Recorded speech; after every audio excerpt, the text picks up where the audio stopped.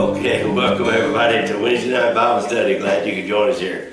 Every Wednesday night around 6:45, this is where we're at. So join us on the live stream service, or you can watch it later on if need be. But anyway, glad you're here tonight. We're going to go ahead and talk a little bit about Sunday morning. Sunday morning at 9 a.m. we have RCC Bible Study TV, which is on our YouTube channel. It's at 9 a.m. every Sunday morning. We have a new episode. And then we take a short break, and 10 o'clock you can join us on our Facebook page and our Facebook, I guess that's what you call it, page on the internet. Yeah. And for our live stream service here at the church. I'd like to remind you about our book. Our book is a prayer book. It's not a prayer request book, but a book with names in it from all over the world. We'll be happy to put your name in there or someone you want us to pray for. And if you'll send a name and a good address, I'll send you one of our decals. It says, Rockin Country Church is praying for me. So we'll be happy to send that out to you so that when you see it, you know that there's a church here in Kemp, Texas that's lifting you up to the Lord on a regular basis. Glad you could join us tonight. We're in the book of Acts, the great book of Acts, chapter 9. We're going to be in chapter 9. We're going to start talking about Saul's encounter with Christ, where he becomes Paul on the road to Damascus, which I'm sure a lot of you have heard the story, and we're going to go through that tonight. Okay? So again, God bless you. Glad you're here with us tonight. We're going to do our prayer requests and praise reports. So we're going to go around the table, take care of that. If you have one, Terry's monitoring. Just type it into your phone, and we'll be more than happy to share it with everybody so that we can get you on our prayer list tonight. Okay? So with that, let's go ahead and Sister Carolyn, can we start with you? Sure. Okay, me and William, my family and church family, the lost and the fallen away, the Middle East, our military, Toby Keith's family. Yep. You know, yep. He passed Lost away. Toby Keith. Yeah. Chris and Lori, Michelle Baker's mom, and I think her name is Diane, I'm not sure. Yeah, I don't remember what it is, but she's doing pretty good. Yeah, yeah. But she's having some heart issues. Yeah, a lot of issues. Yeah, Crystal and Linda, your upcoming surgeries. Right. And travel mercies for Cherry. Thank you. You're welcome. And Jack's prayer. Amen. All right, thank you, Sister Margot. You and Terry, and your surgery, my church, my family, Rosie, my sister, and my brother, Myra, Beverly, and Ted, Carolyn and William, thank you, Colleen, Trail Life, American Heritage Girl, Jack's prayer, Chris and Lori, and did I say Woody's surgery? Yes. Yeah. Thank you. And Terry's dad. Amen. Thank you. Good deal. Thank you, sister. Okay, brother. Oh, Tommy's down there. I didn't see you behind Terry here. I was hiding from you. Yeah. Okay, brother Tommy. You good? Yeah, I'm good. Okay. All right. Thank you. All right, brother. Usual. I usually short sweet. Okay. Thanks, Thomas. Well, I ain't gonna waste the time to call on him anymore. I mean, just gonna write it down. We're going to have a good Bible study because it's going to be... Yeah, we may finish the book of Acts. Yeah. All right, Sister Edie. Thomas and I, my sisters Sue and Dina, my son Michael and his wife, Kathy Trevino because she's having her eyes done. That's right. Holly and Gary and their family. Terry for travel and take care of her dad. Thank you. Woody for your I didn't put surgery, I put surgeries. Yeah. Well, they're ways off, but yeah, we'll take it for the I'll be back by the time he has our church and the ministries of our church, everyone that should be here, and everybody that's not. Right? Yeah. Amen. And we just ask the Lord take care of all of us. There you go. You bet. And sometimes, you get to where you don't have, you can't have people because they got things going on in their lives. So, we definitely want to lift them up as well. Those who are usually here. Because they're the faithful crowd, if you will. All right, sister wife. Brett and Becky, because they're not here. So. Yeah, I don't know what's going on. They're on the list of what Dee Dee said, the ones that are usually here. Right.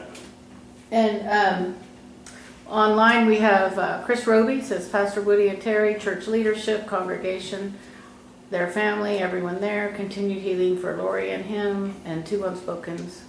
Amen. And Lori King says her usual, because you know that includes her animals. Sure. And Kenneth Parr says his usual tonight, so we'll pray for Kenneth to get well. All right. Hopefully he's getting over what he was. Whatever it is. Yeah. All right. Church, for me, myself, pray for the church, everyone here, my family, and thank you for the prayers for my dad. My sister, Susan, and her family, they're going through some challenges. Kathy Trevino's eye cataract surgery, William and his health, and Carolyn and her health, and everyone in this room. Let's see, did I say everything? And 3 unspokens, Middle East and the USA. Okay. And you. You got a pretty good list there. Yeah. I'm going to ditto your list. And add your needs. All right. Yeah. All right. Deborah, how about you? You got anything you want to pray for tonight? Oh, I'm the last one. You're the last one. Yeah, we've already had Bible study. We're just going over it again. She's on mountain time. Yeah. She got the same watch for Rich. She got. Now, I just want to praise God that we can be here Amen. and worship and accosted, if that's the right word. But yeah, so Medishare is I'm part of the Medishare program, and it's not insurance, but it's a sharing program where Christians share each other's bills if they get approved. Right. And so I talked with them today, and I called them with every intention of quitting because I paid in a whole year, and I didn't really have a need for it, and because they don't pay for dental. Mm-hmm. And then after talking with the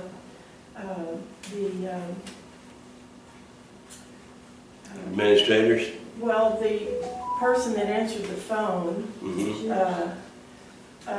she told me they don't pay for crowns and fillings and cleanings and x-rays and all that, but they will share for root canals.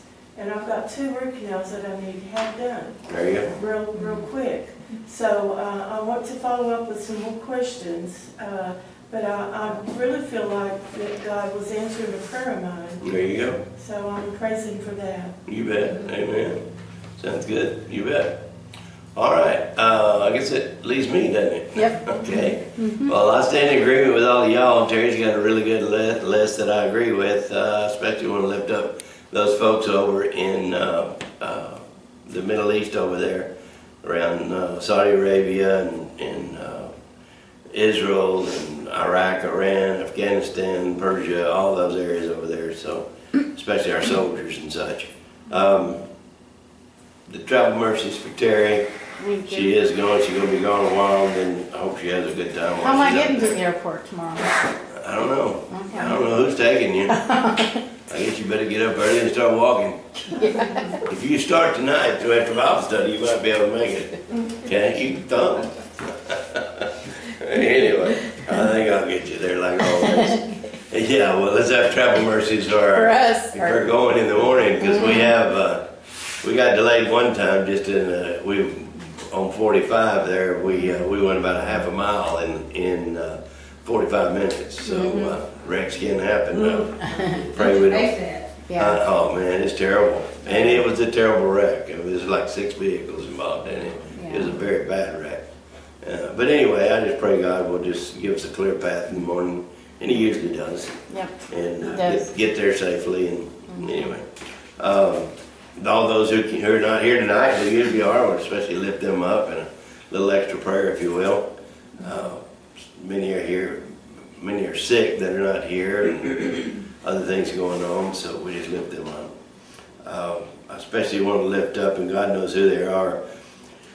two particular families in our church that are going through, their adult children are going through some tough things, and I want to especially lift those up. God knows who those people are.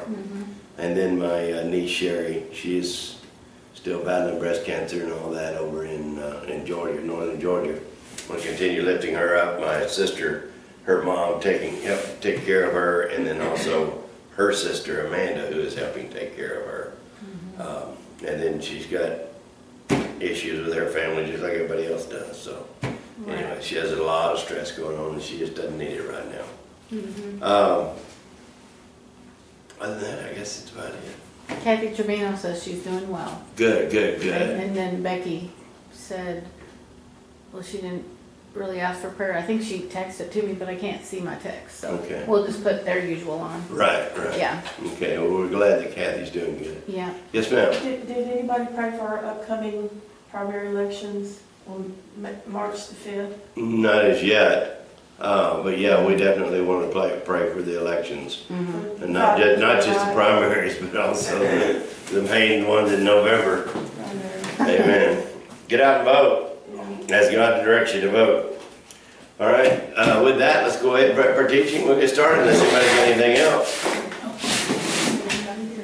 Heavenly Father, we thank you, Lord, for this evening. We thank you, Lord, for your word. We thank you, Lord, that we can get into your word and understand your word, and you just reveal it to us. And that's what we need, Lord. We need your guidance and direction in all things.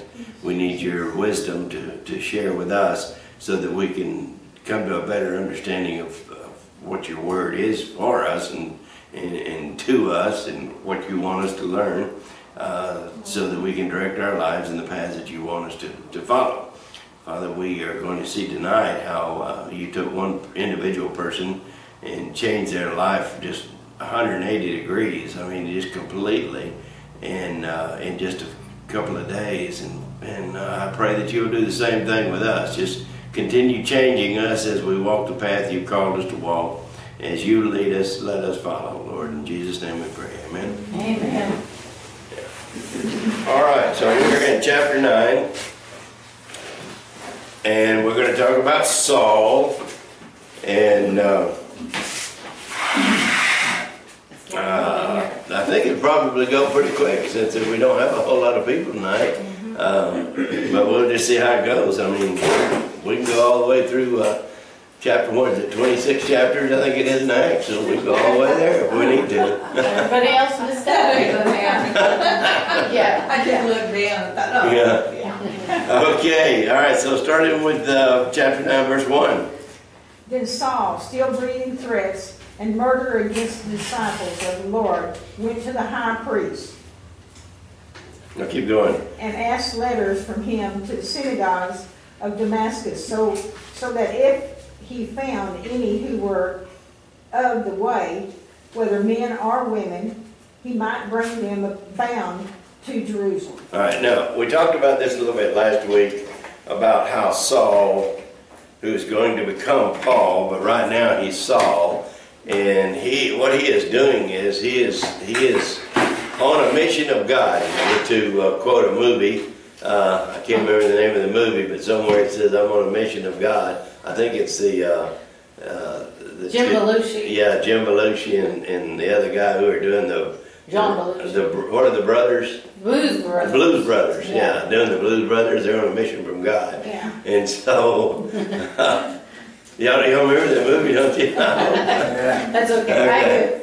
Anyway, Saul is totally convinced 100% that he is on a mission from God, and he is trying to do God's work. He is protecting God, he thinks, kind of like what Peter says, whenever he was talking with Jesus, he says, don't worry about it, you got me here, man, ain't nothing going to happen to you, Well, of course we know that Jesus told Peter to get thee behind Satan, because you don't know the things of God, you only know the things of man. Well, this is exactly what Paul's done, or Saul. He's doing the exact same thing. He is thinking that he is doing what pleases God, but he's not understanding that God sent Christ here to start the church, which was called the Way. So if you look up here in verse 2, you will see where it says, those who were of the way, capital W, all right? And so that is what That is what Christianity was called. It was called the way, following Jesus. Jesus said, I'm the way, the truth, and the life. Remember that? John 14:6. And so this is where it comes from. It comes from Jesus saying, I am the way. And so we follow Jesus, so it is called the way. It's not called the Protestants. It's not called the Catholic. It's not called the Baptists. It's not called the Episcopalians. It's not called any of the denominations. So we know that in this little verse right here, we know that there's only two denominations according to the Bible. There's either Jew or Gentile, or Jew or Christian, and that's it as far as believers. And that's it. There's no other denominations. All other denominations man came up with, and actually didn't come up with until the 3rd century. And so this group of Christians that have been meeting together since the day of Pentecost in different houses and such have grown and grown and grown, and now there's thousands upon thousands upon thousands, thousands of them, you know. And Paul is thinking, Saul is thinking, man, it's just getting out of hand. I got to do something about it. And of course, we know he's a mighty man of God as far as the Jewish religion is concerned, and so he's got to put a stop to it. And so he feels as though, in his heart of hearts, he is doing God an honor or a justice, or he's doing the work of God by stopping the Christians, by getting rid of them, and putting an end to this thing called the way. And we're going to see in just a second where he has his first encounter with Christ. All right, so are we okay with all that? Yep. All right, now we understand where it says back over here, was breathing threats, was murderous against the disciples of the Lord, went to the high priest and got orders. So basically what he did, he got an arrest warrant, if you will, from the high priest to go and arrest anybody who was a part of Christianity. Anybody who was a part of Christianity. He had the orders by the high priest, the Jewish priest now, to go and arrest them. All right, and have them thrown into prison. All right, men, women, babies, it didn't matter. He was after them all. All right, verse 3. Actually, 3 and 4. As he journeyed, he came near Damascus, and suddenly a light shone around him from heaven. Then he fell to the ground and heard a voice saying to him, Saul, Saul, why are you persecuting me? Okay, now, we're going to understand that Saul becomes Paul. And we can read over in Galatians 1 to where, we don't go there, but where Paul talks about the things that he learned, he learned directly from Christ. He says, I was not taught by man, I wasn't taught by anything other than God and Jesus Christ, the things that I taught. We can see over in 1, and I think it's around verse 14, where he says, I think it's 2 years he spent with Christ, learning from Christ. So Christ was speaking to him during his teaching and bringing him to the knowledge and the wisdom of Christianity. But the first encounter that Paul has is the resurrected Jesus, or you could say God from heaven, because Jesus was in heaven at this time. He ascended, remember. He is speaking directly to Saul. So it is the voice of God speaking. You know, sometimes we play around and we say, Carolyn, you know, this is God, I want you to do this, or, you know, that kind of thing. Right. Well, how would you feel if you literally heard the voice of God in an audible voice speak to you? Now, we hear the Holy Spirit speaking to our hearts, but what if you heard, Woody, you better not do that again, I'm going to slap you, boy, or something, you know? I mean, what if you literally heard the voice of God? Would you not be terrorized? Oh, yeah. I mean, Pass out. oh yeah. Driving down the road in a ditch. Yeah, he'd probably just go and follow him with a heart attack or something. Exactly. Right, Make but me start drinking. no, it wouldn't do that. It wouldn't be him. It'd probably make you stop. But seriously, he spoke to him in an audible voice, and he's saying, you know, why are you, now we use the word in Scripture uses the word persecuting me, but he's not actually persecuting Christ, because Christ is speaking from heaven. Right. But if he's persecuting the church, then he's persecuting Christ, right? Remember when Jesus said over in the book of John, the Gospel of John, he says, they first hated me, so if they hated me, they're going to hate you. If they persecute me, they're going to persecute you, right? If they persecute you, they're persecuting me. Oh, no. And so this is exactly what he's saying. He's going back to what he had already told his apostles, Peter and John and James and all them. He'd already told them, is that expect this stuff to happen. Expect people to persecute you. And if they're persecuting you, then they're persecuting him, Jesus. And so this is exactly what has happened. He prophesied that, and here it is coming to truth by Saul doing just that. But he speaks to Saul and says, why are you persecuting me? Now, of course, Saul is hearing this voice from heaven, so he's saying, whoever me ain't around here, because it's just me and my guys, But then Paul says, if you'll read verse 5. And he said, who are you, Lord? Then the Lord said, I am Jesus, whom you are persecuting. It is hard for you to kick against the goads. All right, now, I love that part where he says, who are you, Lord? So you got to be Lord, because ain't none of these guys around here, Lord. These are my guys, and they're my servants, my soldiers, etc., etc. So, a voice from heaven, that's got to be God himself speaking. And of course it was. And then Jesus, of course, pronounces himself, and he says, I am Jesus. This is who you're persecuting. And of course, you would think that Paul is saying, well, I'm not persecuting you, Jesus. I'm persecuting these Christians that are, following the way. So why are you after me? I didn't do anything to you. But we know that because of what Jesus had prophesied earlier, is that if you persecute a Christian, you're persecuting Christ. Because he says, just even today, and he tells us, he says, you're going to have people that come against you in his name or for his name, and in doing so, we will be blessed. So when people come against us, and I try to think of this, instead of my old ways, whenever people come against me, I want to just, take care of them. But instead of doing that, I have to realize what Christ says, because he tells us the same thing. If they persecuted him, they'll persecute us. And they will. Yeah. So, and he says, you're going to have troubles. You're going to have people that disagree with you. You're going to have people that slander you. You're going to have people that don't believe you. You're going to have people that call you names. No. So when people do that, because Christ says, whenever they persecute you, you will receive blessings by God. Blessings will be poured out on you. So when somebody, I'm going to put it this way, when someone curses me, I think, thank you.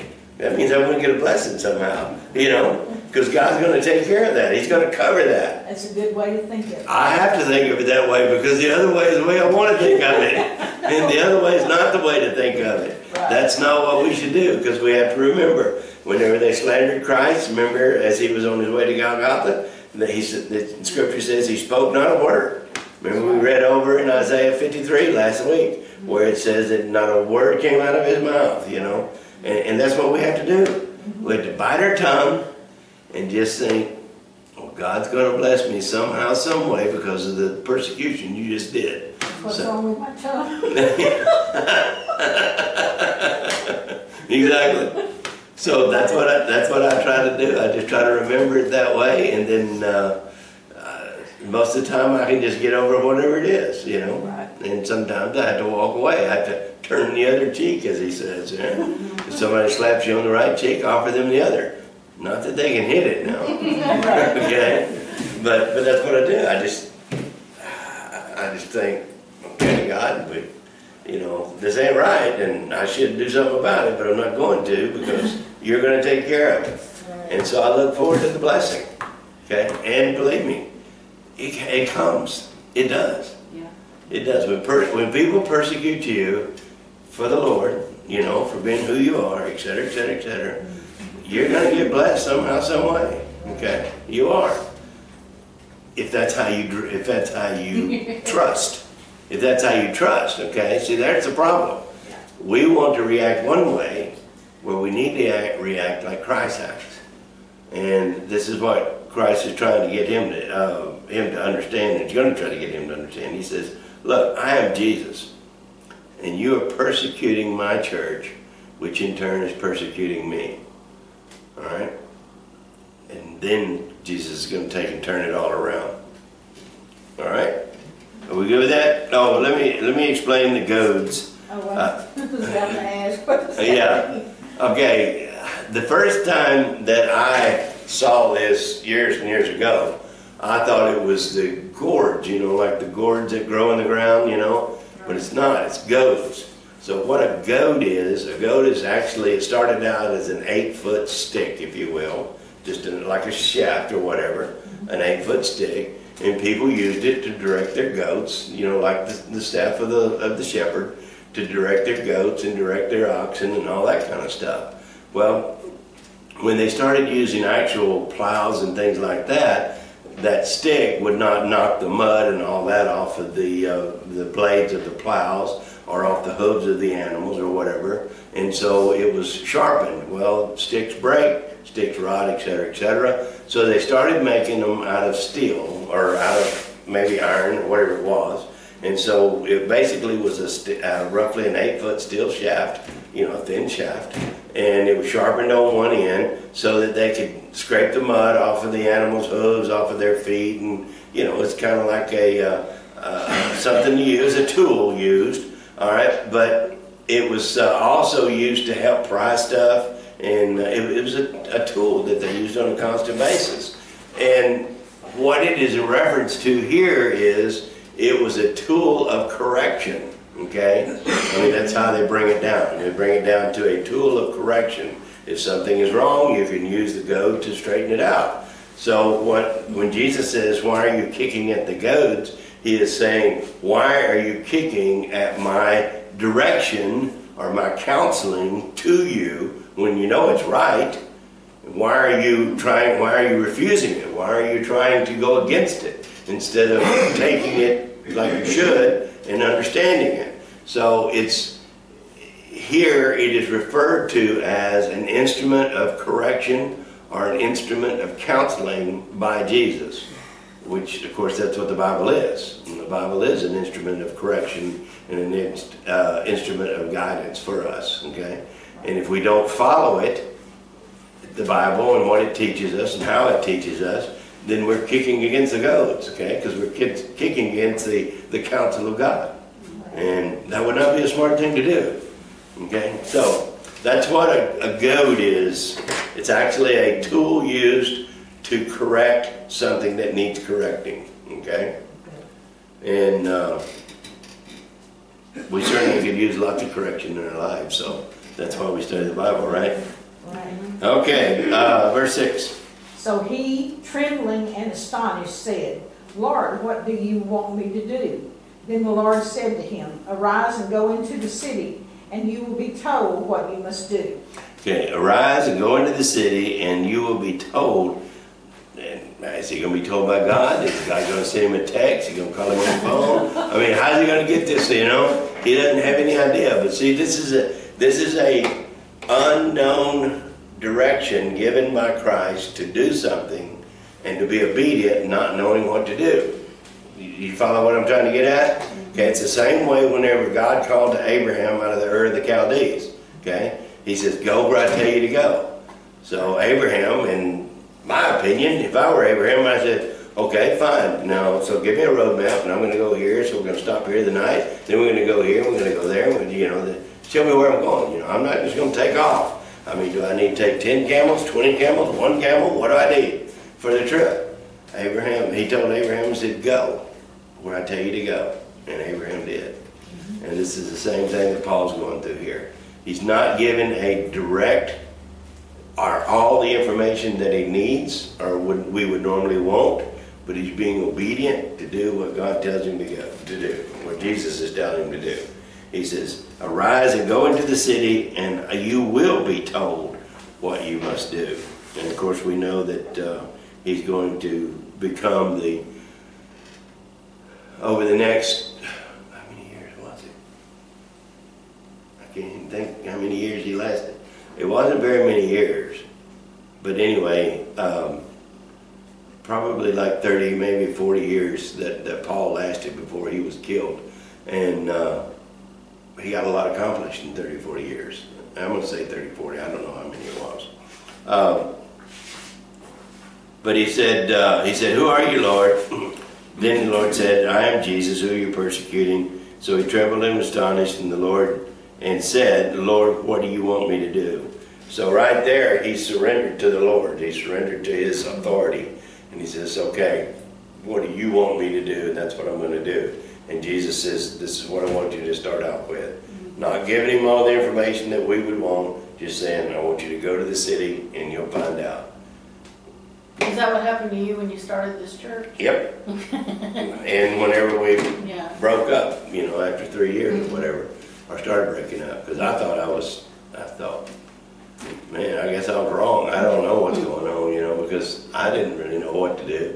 Yeah. And of course, we've been through some, you know, time since then to where, you know, things come up and you're not sure what to do. And you just have to pray about it and let the Lord take care of them. That's right. And he has. So, and that's what we'll do. But yeah, when he first said, "I want you to start a church," I was like, well, really? How do you do that? I don't have a clue how to do it, because, you know, I don't have any education or any of that kind of stuff. So it's just like, and that's whenever he says, "You just do what I tell you to do and you'll be all right." Like whenever we split up, I went to him and I says, "You know, I can't sing. I can't do nursery. I can't do the secretary stuff. You know, what am I supposed to do? Was I wrong?" He goes, "Didn't I tell you just follow me?" I said, "Yeah." And he said, "Well, then follow me." And I said, "Okay, let's go." Yeah. And we're still going, so there you are. Okay? And that's what we have to do. Whenever we hear from the Lord, whether we think it's an audible voice or whether it's an internal voice, we have to be obedient to the word, obedient to the voice that speaks to us. Right. Now, the first thing you have to do is make sure that it's coming from God. Okay? That's the first thing. Well, okay, so how do you do that? If it glorifies God, if it lines up with his word, and lines up with his will, it's from God. If it doesn't do all three things, it's most likely not from God. Okay? It's got to do all three things. Well, welcome, welcome, welcome. Good to see you. I've been telling him to drag you in here.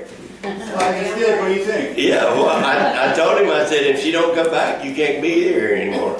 No, I didn't. No, I didn't. I was going to leave. I'm just kidding, of course. But that's what we have to do. Whenever the Lord speaks to us, we have to realize, because Satan is a deceiver. He will do anything and everything in semblance of the Lord so that we think it's from the Lord. Okay? So we have to try to distinguish, is this from God or is this from Satan? If it sounds good to us, it's probably going to be from Satan, all right? But because, you know, Satan is going to tempt us with things with pleasure and things that we see, things that we see other people doing, and he's going to tempt us with those things. Oh, everybody does it. It's okay. Go ahead. But if God does it, then it's for his glory and not ours. So if it's only for our glory, then it's probably from Satan. Okay? But if it lines up with his word, if it lines up with his will, and if it glorifies him, then you are guaranteed that it is from God. Okay? But it has to meet all three criteria. If one of them is gone, it's probably not from God. Okay?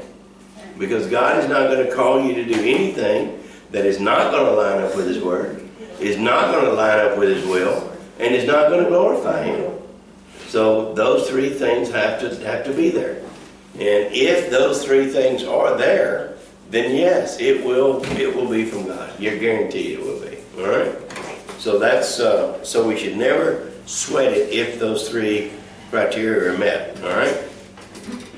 But if one's missing, don't jump. Okay? Because all three will always be there. All right, 7, right? Yes. Okay. And the men who journeyed with him stood speechless, hearing a voice, but seeing no one. Yeah, and in some translations it says that they fell down, they passed out, they were also blinded, they didn't see anybody. And in this translation, the New King James, it says that they did not see anybody, but they heard. Okay? And that would be like, I don't know, walking down a dark alley and hear someone going, you know it's there somewhere, right? So this is kind of the way that they did, you know. They didn't know exactly what it was, but they heard something that scared them pretty bad.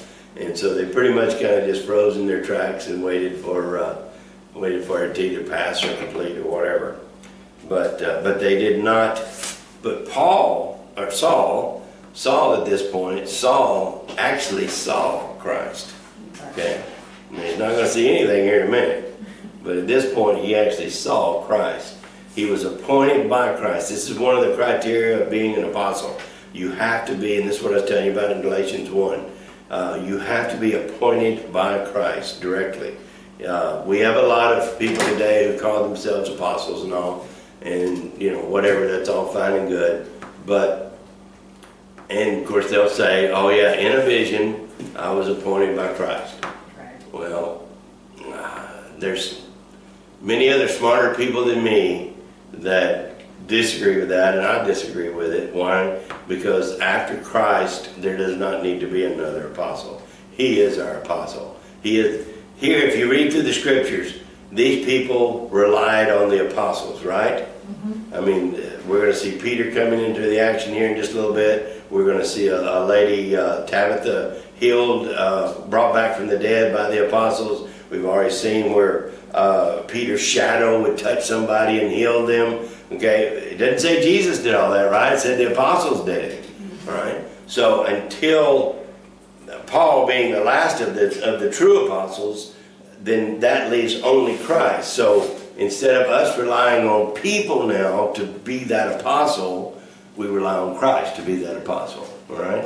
Because he is the only apostle that we need, and certainly there's none more reliable or trustworthier or more trustworthy than Christ. Right. And so we rely on him because we don't want to rely on another man, right? We don't follow another man. No. So there is, I'm just going to say, some may disagree, and that's okay, but in my opinion, and others a lot smarter than me, other than Christ, there are no apostles.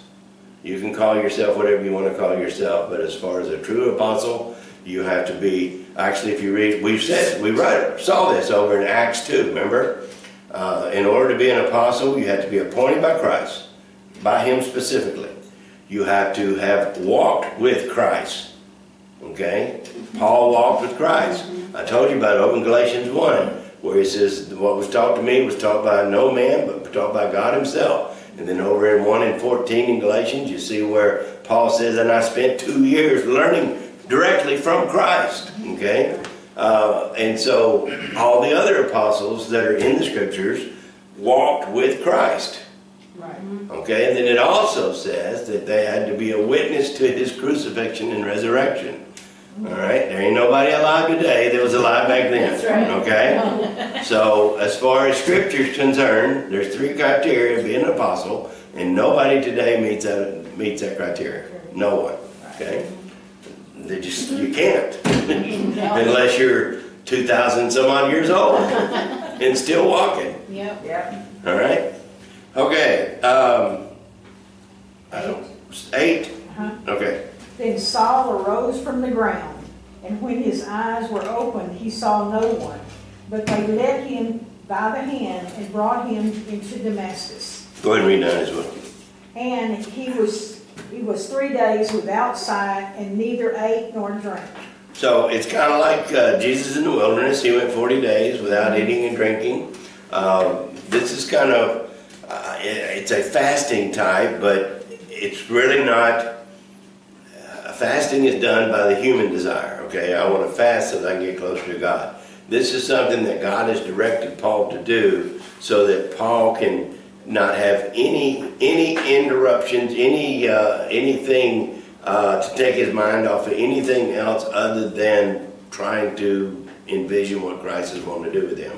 We're going to find out in a little bit. He had scales over his eyes, something like scales over his eyes. So his eyes were blinded to the point to where there's no way that he could see.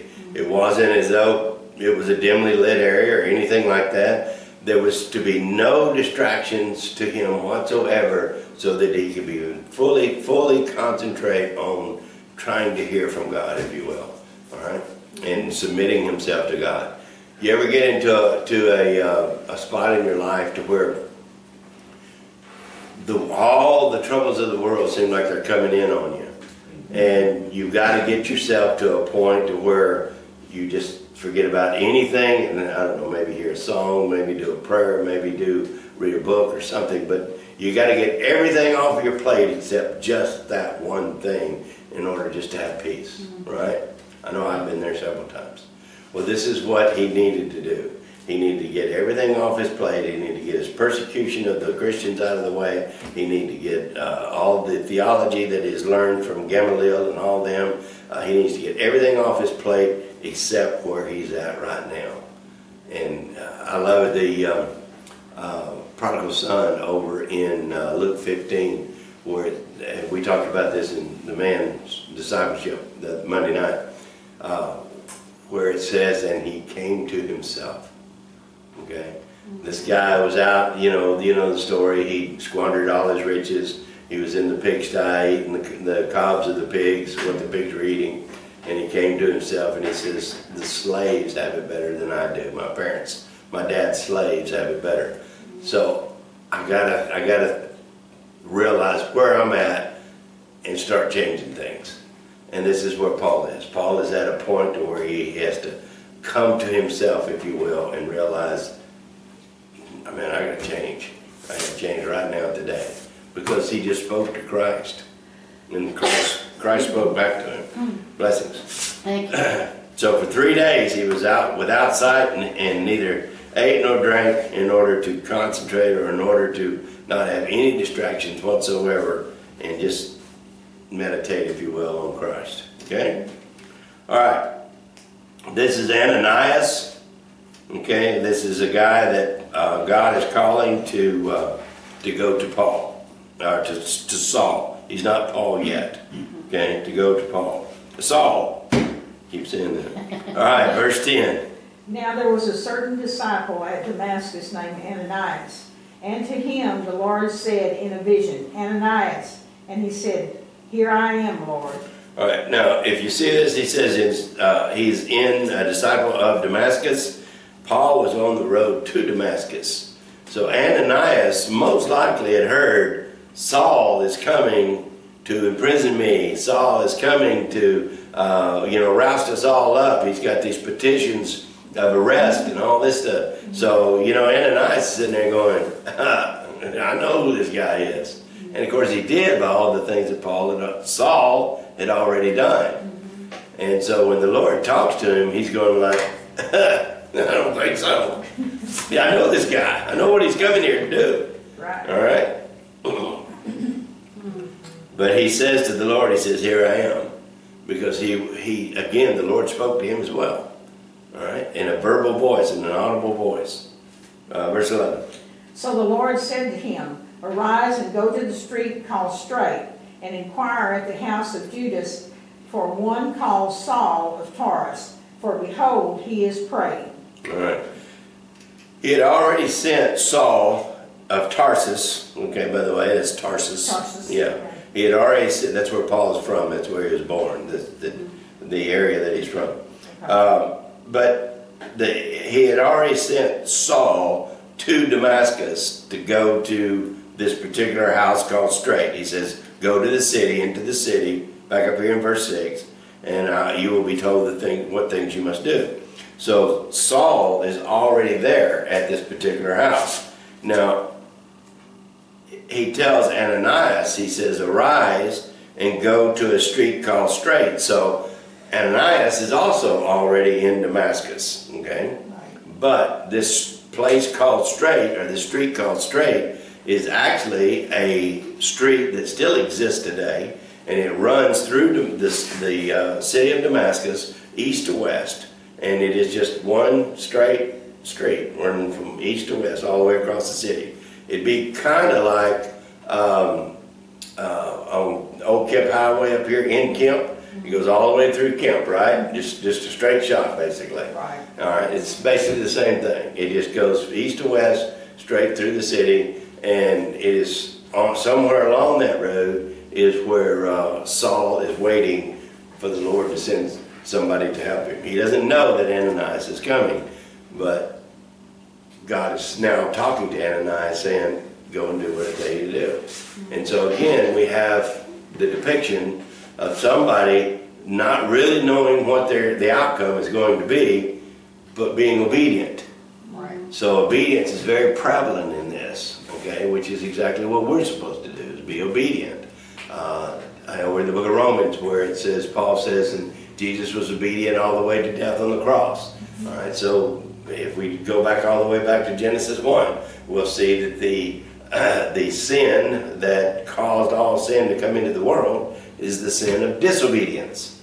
And so that's why obedience is prevalent throughout the Bible. Here's a good rendition of it, and we've already seen one with Saul. He tells Ananias, even though you're scared, even though you know this guy, even though you know that he's trying to kill people, arrest people, etc., do what I tell you to do. And Ananias says, you sure? No, he didn't say that. Okay. Read 12, please. And in a vision, he has seen a man named Ananias coming in and putting his hand on him so that he might receive his sight. Now, he doesn't know who Ananias is. He doesn't know him from John, Adam. I was going to say John, Paul, Ringo, or George. And he doesn't. He doesn't know who he is. But he knows in a vision. Now, this is a mental vision, not something he actually sees with his eyes, because his eyes are blinded. In this mental vision, in this mental state that he is in, he knows that the Lord is going to send somebody by the name of Ananias, because God has given him the name, is going to send him to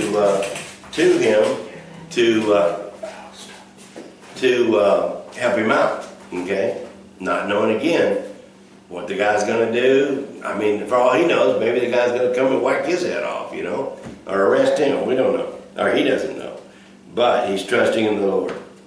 So, 13.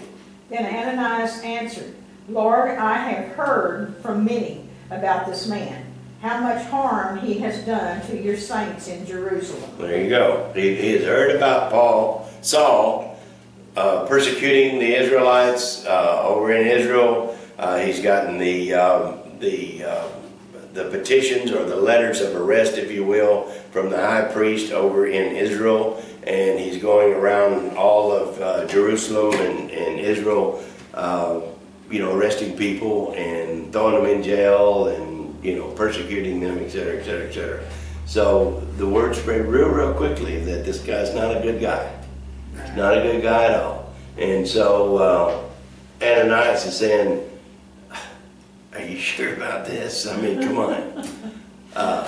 But actually what Ananias is saying, I've heard about this guy, Lord. I'm scared, but you tell me to do it, and so therefore I go. Right. So Ezekiel, is it Ezekiel? I'm drawing a blank now. I think it was Isaiah. It's Ezekiel. He says, here I am, Lord, send me. Okay? So that's what that's the attitude we're supposed to have. If God directs us somewhere to go or something to do, I'll put it this way. If God tells us to start praying in front of other people and we think we can't do it, then we just step out and do it anyway. Right, Margot? Right? Exactly. Because we know God's going to take care of it. We don't have to worry about it. God's going to take care of it. So we do what he tells us to do. We be obedient. All right? All right. Verse 14. Yes. And here he has authority from the chief priest to bind all who call on your name. Anybody who believes in Jesus Christ, that's who he's persecuting. That's who he's after. That's who he's trying to get rid of. Anybody who believes in this thing called the way, this new thing called Christianity, anybody, that's who he is after, because he is trying to do the work of God by getting rid of the Christians, right? Okay, verse 15. But the Lord said to him, Go, for he is a chosen vessel of mine to bear my name before Gentiles, kings, and the children of Israel. So, right there, it tells us that Saul is appointed by Christ to be a major figure here. A major figure, because not only is he going to teach the children of Israel, because he is a Pharisee of Pharisees, remember? I mean, he was taught by Gamaliel, came up through the temple and all that stuff. He knows, I mean, Gamaliel was the master teacher, if you will, if you remember that. And so Saul is like a master teacher. I mean, he's very high up. But not only is he going to teach the children of Israel, but he's also going to teach the Gentiles. The Gentiles, well, that's got to be the people that he's trying to get rid of. Okay? The ones who are now the part of the believers. But then it also says that he's going to teach kings. And of course, whenever we get back over into 24 and 25 and 26, I think it is. One in particular, I think his name was Agrippa. Paul goes to him, because Paul is going through, he's going to be taken before many kings and tried. And I'm pretty sure it's Agrippa. Anyway, Paul goes before him, and Agrippa says, hey, I believe all this stuff you do, but are you trying to make me a Christian? You want me to be one of them people? No, I don't think so, But Paul was a minister to the kings as well, because there'd be other kings. Well, remember, he wanted to, after, and I can't think of their names, he wanted, and we'll see them in the book of Acts later on, we'll see at his different trials that he goes to, he eventually says, no, I want to go before the emperor. I want to go before the emperor, Caesar. That's who I want to judge me. And so, right here, he's telling us how mighty of a man of God that Paul's going to be. Saul is now, and he's going to be when he becomes Paul, because he's going to be an apostle to not only to the Jew, but also to the Gentile, and also to kings, to the royalty. And of course, if we look through the New Testament, he wrote more than half of the New Testament.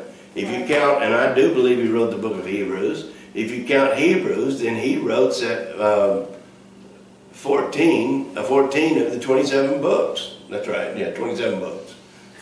There's 66 in the Bible. No, it's 27 in the New Testament. Okay. And he wrote 14 of the 27 books. Wow. If you count Hebrews, okay? And I truly believe he wrote Hebrews, and so do many others.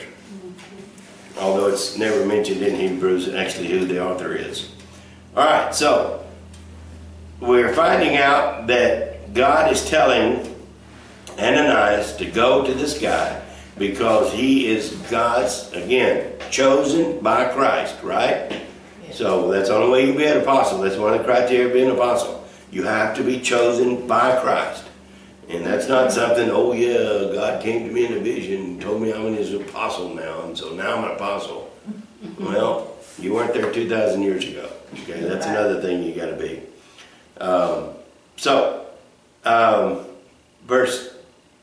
He's saying here in 15 that he is a chosen vessel of mine to bear my name before the Gentiles, before kings, and before the children of Israel. And then here comes the stumper. Go to 16, read 16. For I will show him how many things he must suffer for my name's sake. Now wait a minute. If I'm Paul or Saul, okay, you didn't say how many rewards I'm going to get. You didn't say how many crowns I'm going to get. You didn't say how happy I'm going to be. You didn't say how many blessings I'm going to get. All you said was how much suffering I'm going to have to do. I don't know if I want this gig. I don't want to, I'm not sure that I really want to do this here, Lord. But what does that tell us? It tells us that if God calls us to service to him, that just like he tells us over in the Sermon on the Mount, in chapter 6, either 6 or 7, he says, don't worry about tomorrow's troubles, because tomorrow will have troubles of its own. You just worry about today's. In other words, you're going to have troubles every day. So you're going to have stuff to deal with every day. Especially being a Christian, are you going to have things to worry about and things to suffer, because people are going to persecute you. People are not going to agree with you. People are going to say, oh, you're one of them, and no. And so we have to realize that as Christ suffered, we will never have to suffer as much as he did. Right. We're not going to go to be put on a cross. okay? Now, if you go over into that part of the world, there's a good possibility that could happen. But we're not going to be put on naked on a stake and a pointed stake, and then have pitch put on us, and then set a fire so we can light the path down the road. You know, that's not going to happen to us, most likely. You know, but those kind of things are still happening today. People are dying for the cause for Christ every day over in those areas. I mean, it's going on. So don't think that it can't happen, but most likely we will never suffer anything near what a lot of other people have. If we just call one of them old crazy Christians, then so be it. What's wrong with that? All right? I want to be crazy for the Lord. Yeah. All right? But he tells Paul, he says, these are the things you're going to suffer for my sake. So we have to take that, or we should take that, is that there's going to be problems that we're going to have to suffer for his sake.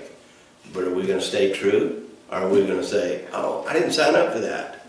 Okay? Well, believe me, when you sign up for it, you sign up for the whole thing, the whole enchilada. Right. Okay? And it's going to come. Don't think it's not. Sure. You're going to have friends that don't want to be your friend anymore. You're going to have friends who say they're your friend, and then they're going to stab you in the back. You're going to have people who will come against your wife, against your husband. It's going to be, okay? It's going to be. Why? Because people are scared of the truth. They're scared of the truth. And when you bring the truth to them, but you're doing it in love, you're not doing it in hate. But when you bring the truth to them, just like the scripture says, they don't want to know the truth because it shows light or shines light on their sins. Okay?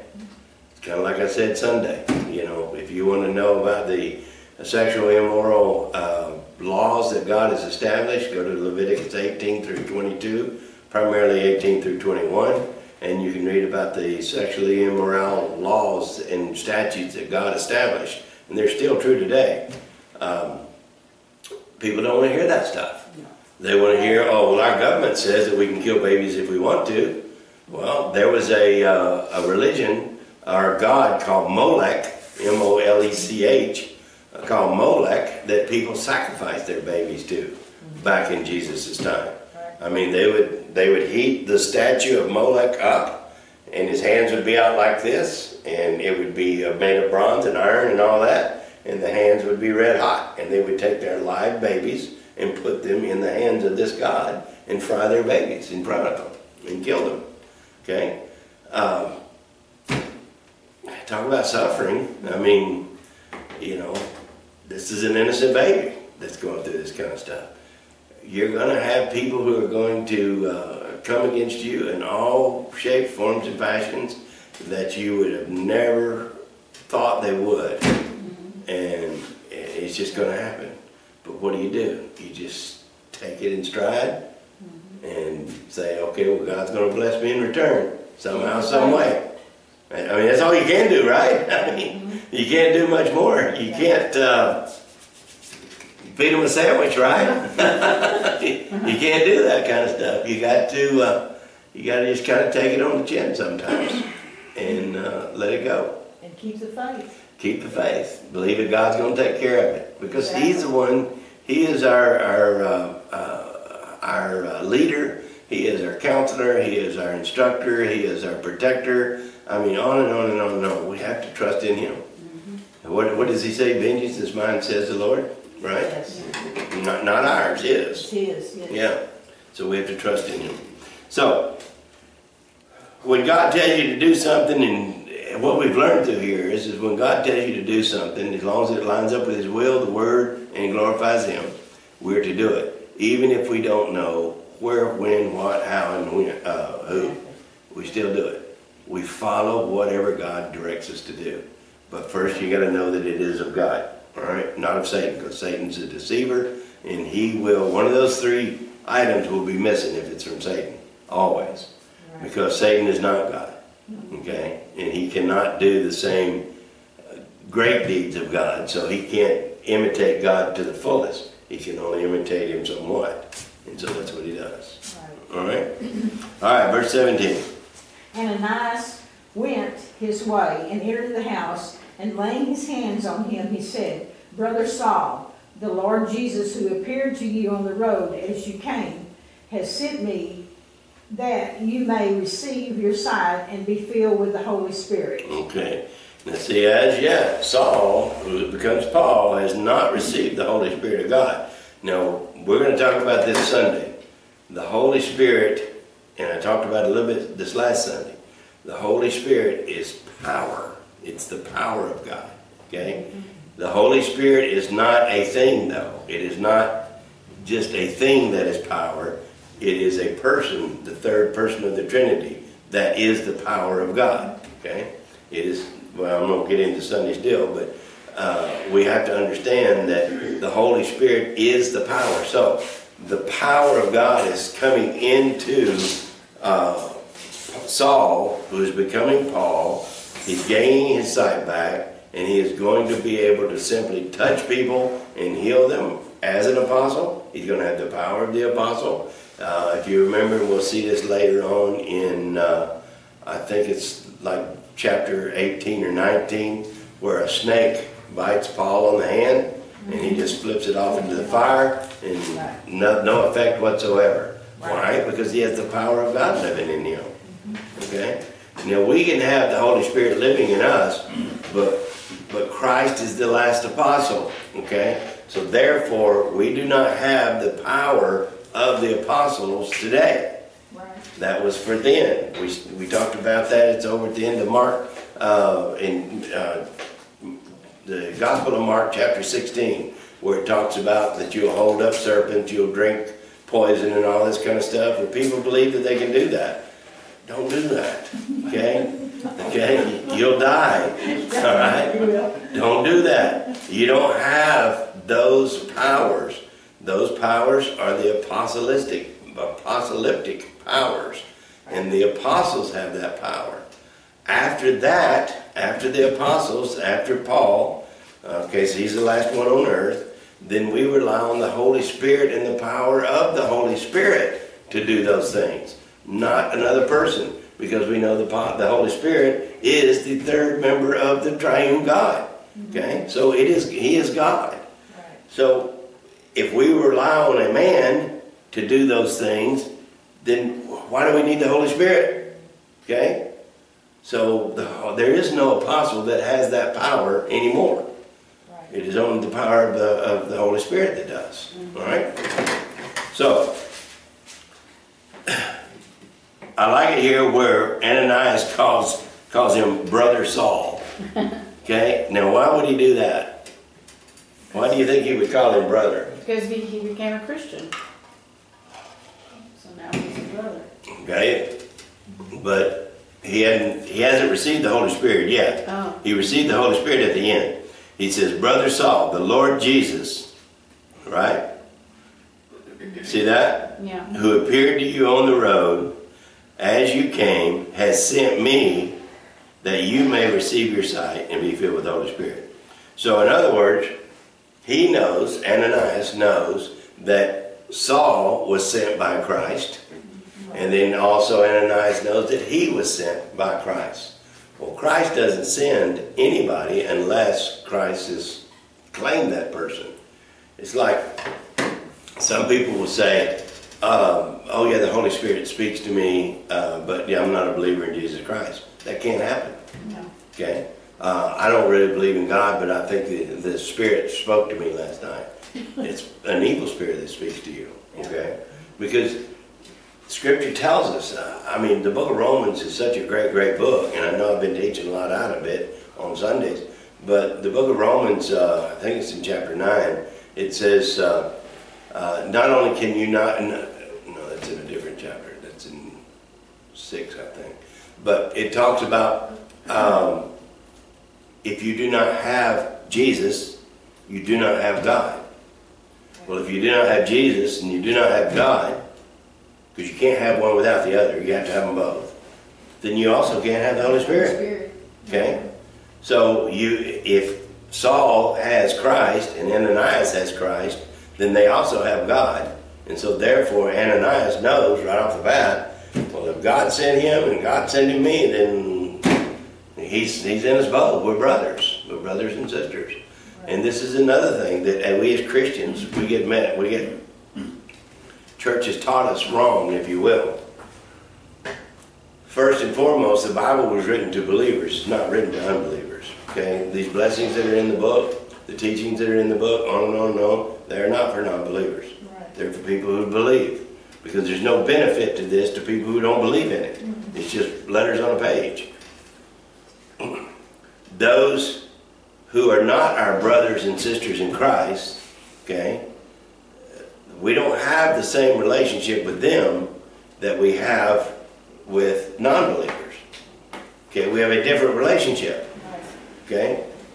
We're not put on this earth to have the sister relationship with non-believers as we are to have with believers. I'm to treat you differently than I treat somebody that is not a non-believer, an atheist, let's say. Right. Okay? Because they're not my brother or sister. Okay?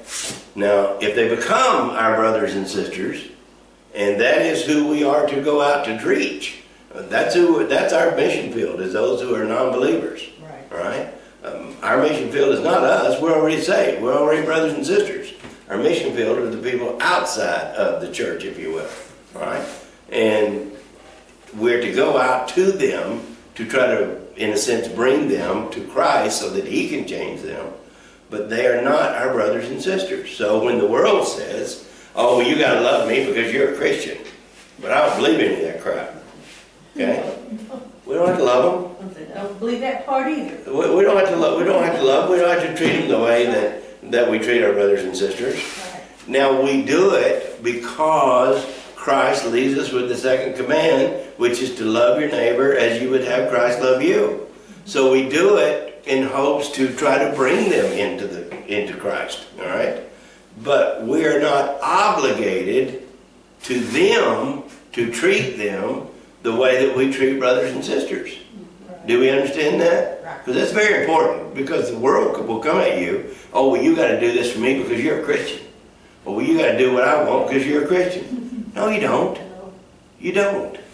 You owe that person nothing because they're not your brothers and sisters. Now, do you want to love them to hopefully that they will be your brothers and sisters? By all means.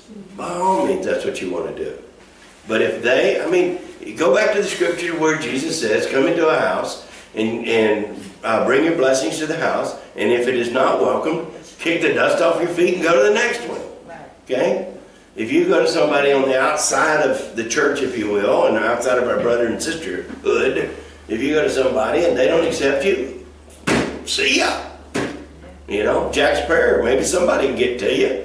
But, I don't need to waste my time with you, Now you want to, if you can, maybe you can convince it. I don't want to say convince because that's the wrong word. But maybe you can show them that there is a better way of living your life. You live it for Christ instead of for yourself. But if they refuse, you don't owe them nothing. Don't feel obligated. Don't feel obligated at all. Again, you still want to love them if you can. But if they refuse, kick the dust off your feet and move on to the next one. Maybe somebody else can save them, or you know what I mean. All right? And see, but the world doesn't think that. The world says, oh, well, you're a Christian, so you got to do what I want. You got to give me what I want. You got to be good to me. You got to love me. I don't have to love you. Matter of fact, I only like you. We have to love them from afar. Okay? All right. So the Holy Spirit comes and fills him, and so now he is a brother, right? All right. None of us are brothers and sisters until we are, and this is going to be in this week's, maybe next couple of weeks' teachings. Nobody's a Christian. There is no such thing as a born-again Christian. You know that? Right. There's no such thing as a born-again Christian. If you're born again, you are a Christian. Okay? If you're not born again, you're not a Christian. There's no such thing as a born-again Christian. You're either a Christian, and if you are, then you're born again. And you're not a Christian until you are born again. Do you understand? Do we get that? Right. Okay? It's kind of not an oxymoron, but it's kind of a useless term. Yeah, because, it sounds like that part doesn't need to be in there. Yeah. We are or you're not. Yeah, you are or you're not. Yeah. If you're a Christian, Jesus said it in John 3 when he talked to Nicodemus. He says, unless you are born again, you cannot see the kingdom of God. That was in verse 5. Verse 7 says, and you cannot enter the kingdom of God unless you are born again. Right. So if you're not born again, you're not a Christian. That's right. But if you are born again, you are a Christian. But there's no such thing as a born again Christian. Okay? Because it makes no sense. Yes. It doesn't. I mean, if you really think about it. Now, you can say it, and that's okay, and people say it all the time, because the church has taught people to say that. Okay? But in all actuality, it's, what did you say? It's just repetition. Yeah, it's a repetition of the same thing. If you're born again, you are a Christian. Yeah. And if you are a Christian, you have been born again. You cannot have one without the other. All right? So there's no born again Christian. I'm a Christian, but I'm not born again. No, you're not. You're not. You can't be. And we're going to talk about that kind of in depth this coming, I don't know if it's going to be this week or next week. But it's all part of the power of the Holy Spirit. Okay? And, I mean, it's a good teaching, I think. Or it's getting better as I study through it. Okay. Where are we at? 18? 18. All right. Immediately there fell from his eyes something like scales, and he received his sight at once, and he arose and was baptized. And there you go. Now, he was baptized already in the Holy Spirit because he was filled with the Holy Spirit, right? Right. All right, so that's when he got baptized. But now, because we do a water baptism the way Jesus tells us to, in remembrance of him, we do two things in remembrance of Christ. We do the water baptism and we do the Lord's Supper, right? And so now he is being baptized in the water. Not that he's showing anybody, because theoretically we only see that it's Ananias and Paul there, okay?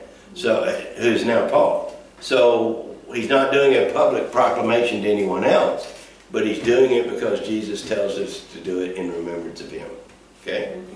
So he has received the Holy Spirit, which is the true baptism, and then he is baptized in the water to, in essence, to do the John's baptism, which is the water baptism for the repentance of sin. So he's changing his ways. He's getting rid of that sin of being the recluse and the persecutor of the Christians. He's getting rid of that sin, washing it away, symbolism, okay, and going to become this new Christian that Christ has called him to be. All right, verse 19. So when he had received food, he was strengthened. Then Saul spent some days with the disciples at Damascus. Okay, he spent some time with the disciples in Damascus because, and if you read over in the first part of Galatians chapter 1, you will see that it goes all through that he spent some time with the disciples, then he spent time with Jesus, and, et cetera, et cetera, et cetera. Anyway, it's over in Galatians chapter 1. But what he's doing is he's now an apostle. Okay, so what does an apostle do? Preach. Okay, well, he don't really know what an apostle does. Okay, he doesn't really know. And now he's a disciple. So what does a disciple do?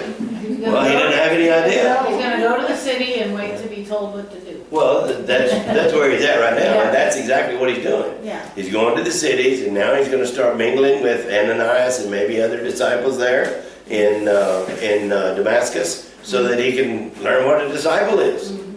Okay, learn what an apostle is, because he doesn't know. He hasn't done it. Right. This is all new to him. Okay, how many times, or not how many times, but I'm sure at some important time, whenever you first became a Christian, if you will, you said, okay, now What's what? there? Now what? Now what? What's there? What do I do now? And that's where we generally lead people. We lead people, oh yeah, you got to get baptized, so let's dunk you in the water, which has nothing to do with your true baptism. Let's dunk you in the water. Okay, now you're baptized. And, okay, we'll see you next week, I hope.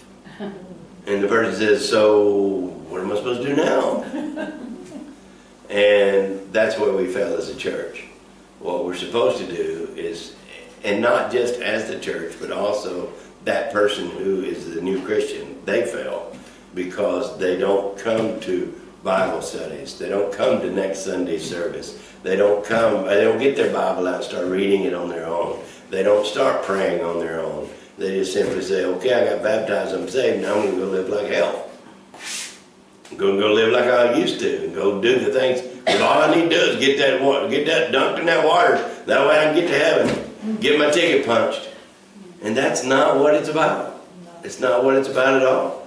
So we have to realize that whenever someone is baptized, and all you can do is welcome them, okay? All you can do is ask them. When we baptize someone, which we have, well, I can't go there. I'm worried about one person. But when we invite that person and we instruct that person still has to do their part, okay? They have to, if they really want to get baptized in the Holy Spirit by welcoming God into them, which is the true baptism, if they're really wanting that, when that happens, there has to be that change. There has to be that new creation. And that person should have the desire to seek the Lord out more. Well, if you come in here and you get dunked in the water and you never come back, that's on you, you know? And most likely, I'm just saying, and it's between them and God, most likely that person is not baptized. Why?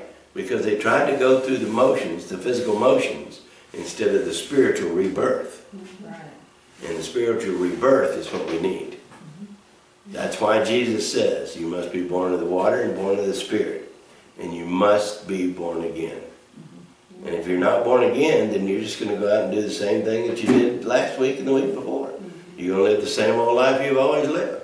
You're not going to seek out God. I went and got baptized. Matter of fact, I got baptized in the last 15 churches I've been in. So I'm baptized. Well, that's not true. It's not true at all. Because you're not baptized in the Spirit.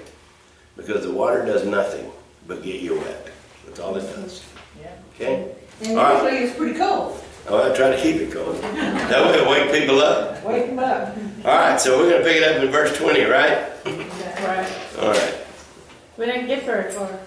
Well, we got far enough. It was good stuff. It was. I think there's been a time or two we've only done one or two verses. Yeah. So we got quite a few of them done. We did. 19 as a matter of fact. All right, so anyway, Saul starts preaching next week. So we'll pick that up. Amen? Amen. All right. My guy's not here tonight to press out, so somebody else gonna have to step up tonight. Any volunteers? I'll do it. Oh, yeah, not everybody at the same time now. Come on. I'll do You gonna do it? All right. Press out, baby. it. Dear Lord, thank you for this Bible study and for all of us that are here and the ones that are watching online. We just ask that you give us all peace and comfort and watch over everyone on the prayer list. Heal them if they need healing, and just give them blessings, Lord, and also the names in our prayer book, Lord. You know everything, and you know what's going on with each and every person.